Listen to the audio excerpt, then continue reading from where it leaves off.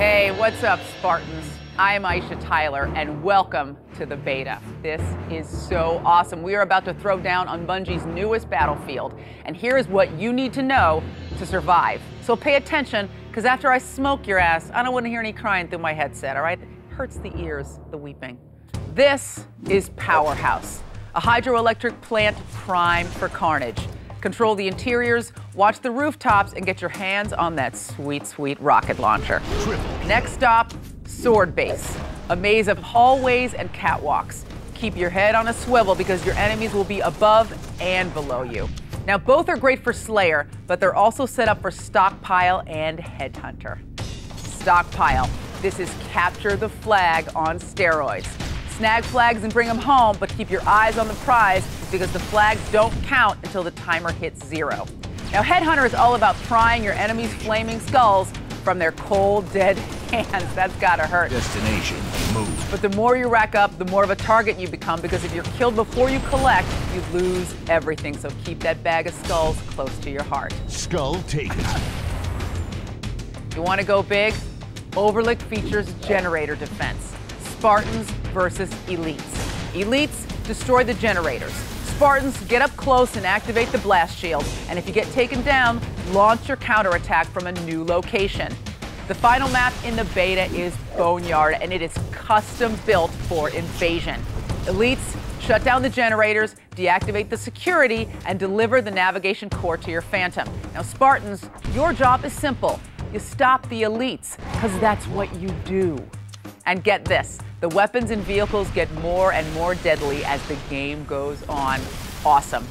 All right, let's take a look at the gear. First off, check out your controls, okay? They're a little different this time. I don't want to hear you crying about how you didn't understand which button made you jump. Next stop, the armory. Choose an emblem, a service tag, and a paint job. Not all of the armor is available in the beta, but trust me, there is plenty of cool stuff to check out. And the more you play, the more you get. One thing that is available from the very start are armor abilities. These are killer. First of all, sprint. You feel the need, Spartan? Get a quick burst of speed. Evade.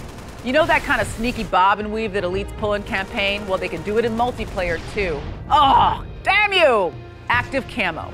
Get cloaked. The slower you move, the longer you stay undetected, so sneak it up. Revenge. Armor lock. When all hope is lost, you get one brief, shining moment of invincibility. And jetpack. Fly like a bird and rain death down on your opponents, but just make sure you feather your landing. Don't come in too hot, you might stub a toe. Choose your abilities, reuse them as often as you like, but pay attention to your power meter because armor abilities need to recharge. If you can't decide, you can switch them up every single time you respawn.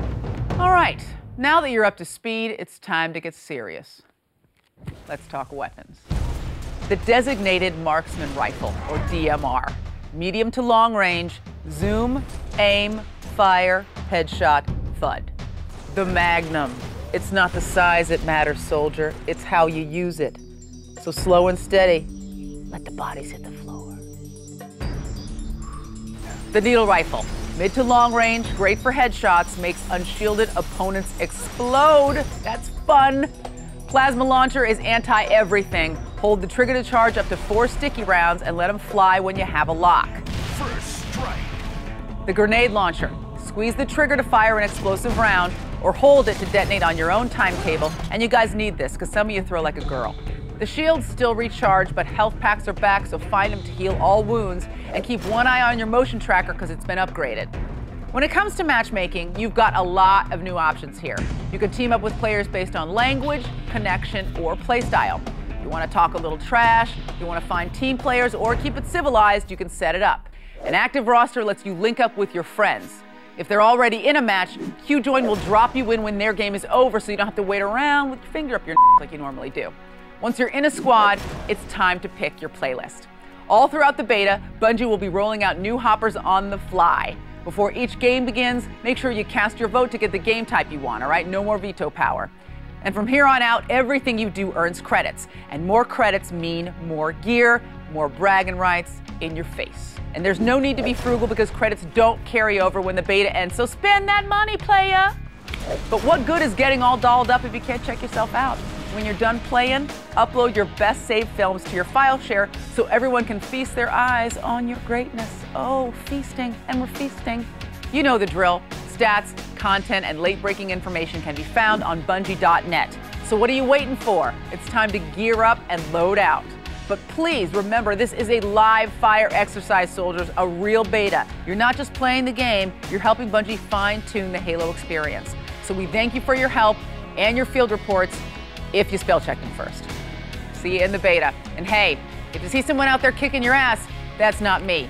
If you feel them first, that's me. My gamer tag is, hey, I just busted you in the ass. I hope it hurt.